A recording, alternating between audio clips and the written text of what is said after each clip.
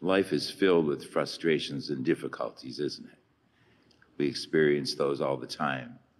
And it was no different for the saints. We see in the first reading from the Acts of the Apostles that St. Paul and his companions were undergoing a lot of frustration. Paul was trying to form a Christian community at Corinth, and he felt that it would be so strong that they would automatically welcome all the Gentiles into their community. But that isn't what happened. This couple, married couple, Aquila and Priscilla, had been forced out of Rome because the Roman leaders were getting tired of the Jewish controversies being created. So to solve it, they expelled all the Jews from Rome. And Priscilla and Aquila were a married couple, and they had to leave.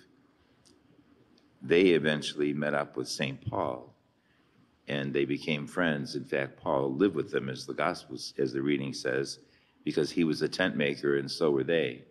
And so he continued to work and make a living and continue to preach about Jesus. And they accomplished a great deal with Paul. But the problem still persisted.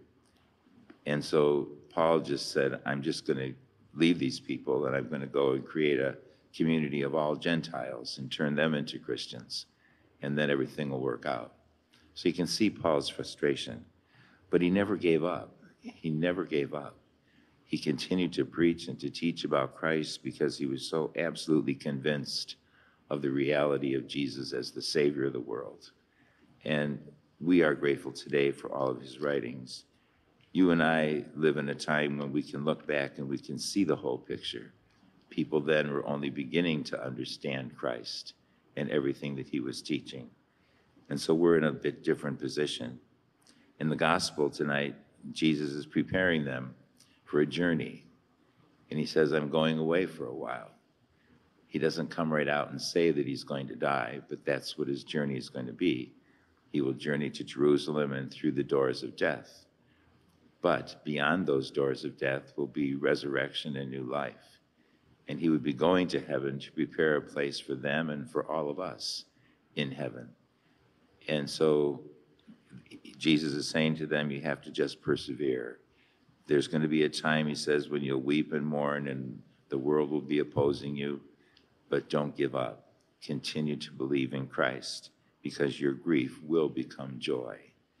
And that's the hope, isn't it, that we live as Christians, that day-to-day life can be difficult. There's a lot of joys in life as well, but we're on a journey. It's constantly changing. We're always going forward, and we're going forward to that time when we will be united with Christ in eternity. You can just imagine the joy when we close our eyes and open them up and the gates of heaven open. We have to think about that sometimes. What a great joy that will be to see Jesus face to face and be in eternity where there's no more problems or difficulties, but only peace and harmony and eternal life with God.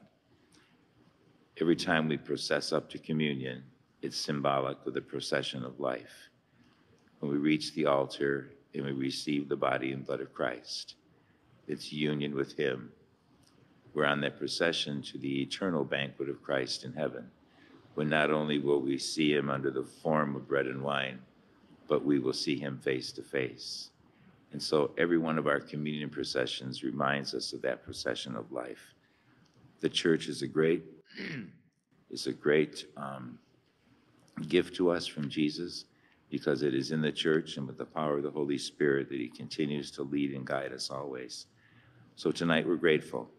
And as we process up to communion tonight, let us think about that procession to the eternal kingdom of heaven. Let us stand now and offer our prayers and petitions.